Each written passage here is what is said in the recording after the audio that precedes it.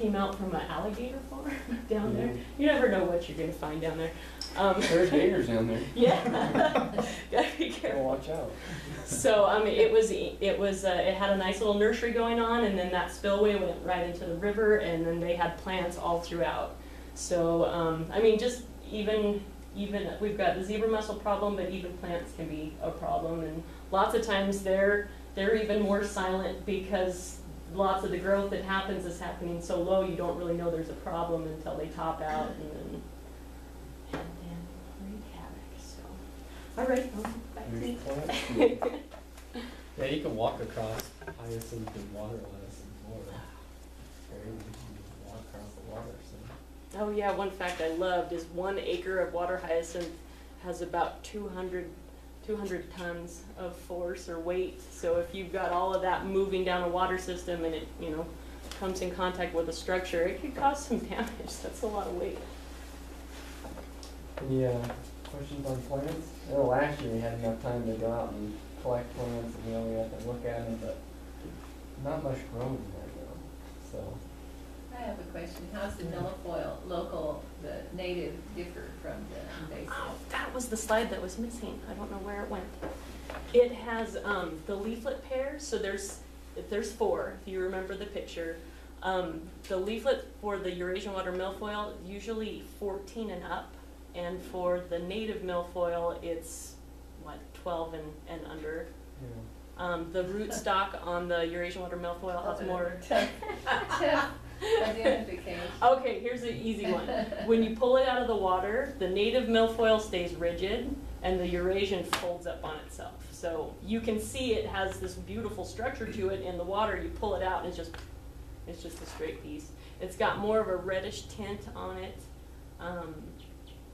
Yeah, but there's also people have ponds. If you're not sure what it is, can you bring it in for identification? And I think for that one, it's so hard. Extension, tiny shops, there's no help. We're in a state. Boise's kind of one drive. Yeah. You hand it off to Steve and he can. But what if it's a crossbreed? They send it for genetic testing. Yeah. And that new population we found in Hagerman, we had to send it off to Michigan to get genetics on it. Just because we were pretty sure it was Eurasian, but we hadn't seen it up that far. And it was going to end up being a few $1,000 deal, so we wanted to make sure. And so we sent it off to get genetics, and it was. So that is one easy way you can tell the difference. Well, I wouldn't say it was easy. I definitely couldn't do it. Genetics on that. There's guys out there that can. I saw it in the water. It almost seemed like it didn't branch out as much as the milfoil, but that could have been low. It could have been lower to the ground. A lot of the Eurasian water milfoil plants that I've seen, they want to tower to the surface, to the sunlight, where the native milfoil is more covering the bottom. I don't know if that's just a local characteristic or not, but it seems like a trend to me. The hybrid milfoils that we're seeing up in northern Idaho are becoming so tricky to tell apart that we have to send them off to genetics. And they're like, well, this is somewhere in between, so yeah, it's a different plant. So that was all the water plant stuff with that, but we can cover some more of that if need be. So then we'll talk about each kind of area of our programs, and we were talking earlier about the prevention side of it. And this is where we come into our boat inspection stations. So last year we had 15 boat inspection stations, once again primarily located at the borders. The arterial going into the state. We did just under 50,000 inspections. This was a pretty high number compared to in the past. And we did just under 700 hot washes. This is quite a bit higher than in the past, so we're finding more stuff. 245 boats were found coming through the check stations with weeds on them. And that was just a checkbox that we put in the data unit to have those inspectors notating that. Out of all those inspections, we find 15 mussel-fouled boats, 3 of which were touring kayaks going to Montana. And so you might see, man, that's a lot of inspections for this many boats, but 15's that's pretty good. 3 of those boats were key because they were kayaks, and therefore you reinforce that need for the non-motorized butte group coming forward and being an advocate for the program. Those boats were down in Lake Mead, and it was they were going up on the beach, and then it was their foot traffic actually that were dragging mussels in. So it wasn't mussels attached; they were dragging them into the boat, and then there was mussels and shells in the boat. And then when they came through the check stations, that's how we found them. We have seen mussels attached to the bottoms, but those are generally the ones that are down in Lake Mead all the time. And then as far as the program as a whole, 121 valve mussel boats since we first started in 2009. So out of those boats, let's break them up. So we have 40% from Lake Mead, or 40% from the Great Lakes, and that's just collectively. So we took that whole area and lumped them into the Great Lakes. See, Lake Mead, Havasu, and Lake Pleasant and Powell are the stronger portions. And that becomes more obvious when you're dealing with live mussels versus dead mussels. When you have a boat from the Great Lakes, generally by the time it gets over here, the mussels are going to be dead. You can have a much better chance of getting some fresh live mussels if you pull the boat out of Lake Mead or Powell or Pleasant, Havasu. So this is a map that most folks like to see. This is just one of our check stations, our busiest check stations up in northern Idaho, up in Cedars. That's on I-90. It gets a lot of that Post Falls, Coeur d'Alene, Spokane interaction there. But you can see all the states and several provinces up in Canada are represented there. So boats move around, people move around, and people love taking their boat with them to come to Idaho or through Idaho to recreate. Whether they're going to Oregon, Washington, or Montana, they're coming through Idaho, and they're probably coming to Idaho and stopping and going to recreate. So things are moving around, and you can apply this to any other invasive species or any species in general, because if we have terrestrial noxious weeds that are on an ATV, I imagine that you can make this same map, stop ATV users at the border, ask them where they've been, ask them where they're going, let them go, hot wash their ATV, and you would see the same type of schematic, maybe even more. People like to take their stuff with them when they travel. This map is from I-15 at Malad. This is the interstate coming from Salt Lake up north. We catch a fair bit of foul boats out of Malad. They caught a boat last night or the night before that was coming up through Malad. And you can see a lot of interaction between Lake Powell, Lake Havasu, and Lake Mead coming up through Malad. And you can also see that threat between the Wasatch Front and Salt Lake and the southeast corner of the state. And with Deer Creek Reservoir coming online, they found some villagers. Deer Creek is right outside of Park City. It's on the Provo River, I believe. And they found some villagers in one of their detection nets. So that coming online is a big threat to that corner of the state, because we have the data to show there's a lot of interaction between that same consumer base down in Salt Lake and Bear Lake. So that's where they were at. This is where they're going. So when they go through the check station, you can see that real shocking effect, and they go just about anywhere. You can tell that because it's on a freeway. So we got a lot of folks coming through Malad that are snowbirds going to Canada. We caught on to this trend several years back, where we first started the inspection stations just after Memorial Day or just before 4th of July. And we're like, well, we're catching the bulk of the boat users. Wrong. We were missing the bulk of the snowbirders. And those folks are coming from Mead and Havasu and Pleasant, taking their boat with them and going back to Canada. We were missing a big threat there. And with the data, we were able to identify that threat and then change our hours of operation there. And you can see that shocking effect with Malad, and they're going to Canada, and they're going to Montana and Washington. So, okay, we also survey. This is what I was kind of hinting at with Deer Creek. And so they're doing the kind of the same type of survey program as that we are. This is one of the things that we do during the summertime when we're in that mussel villager spawning. This is a 64 micron mesh net. Lower this down in the water column, bring it back up, and then you collect your sample in the bottom. You then put that sample into a container, send it off to the lab, and they analyze it. It's a third-party lab. and they tell us what's in our sample, whether it's mussels in it or not. And to this date, out of all our monitoring, we don't have mussels yet in our nets. And we do a fair bit of sampling. We sample every major water body depending on the recreation type, hydropower, irrigation, how many boat launches it has, how much use it has. We put that into a matrix and it tells us Payette Lake is important and we need to monitor it. And it is one of the more important ones. There's several on the Snake River that are important, critical water bodies. Obviously Coeur d'Alene and Priest Lake, Pond Ray, those are all critical water bodies. And we go out and survey them. And we take a tow several times throughout that spawning season, every 2 weeks. Take several samples per water body depending on the size, and you send those off to a lab. 670 plankton tow samples were taken last year out of 67 water bodies. You can see they're scattered throughout the state. I cover everywhere from Riggins down to Nevada and then over to Burling. It's kind of my chunk. To this date, we still have no dracenid mussel as far as villagers or a substrate detected.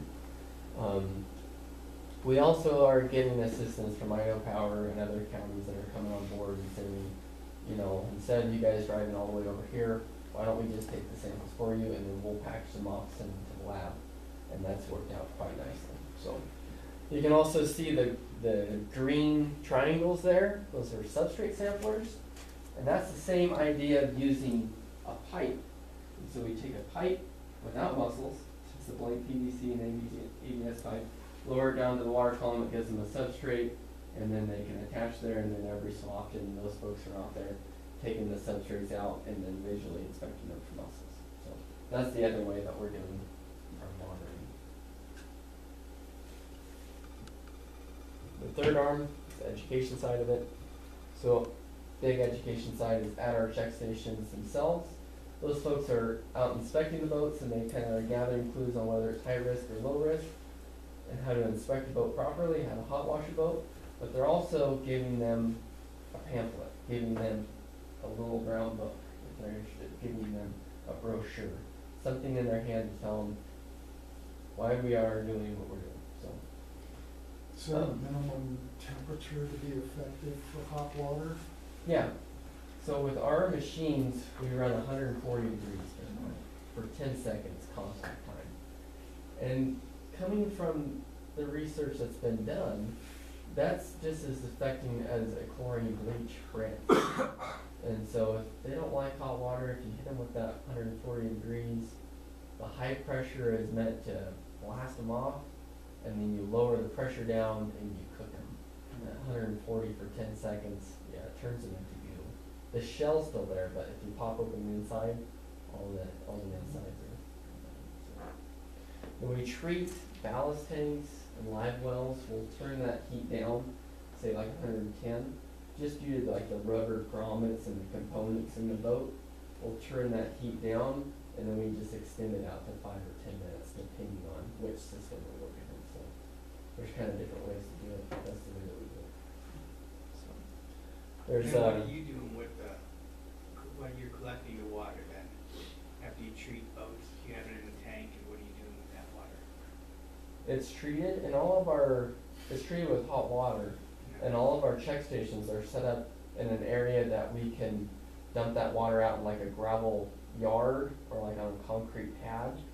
And that's another key thing is when you're doing this at your house, you want to make sure to wash your boat in an area that's not draining to the river. Yeah.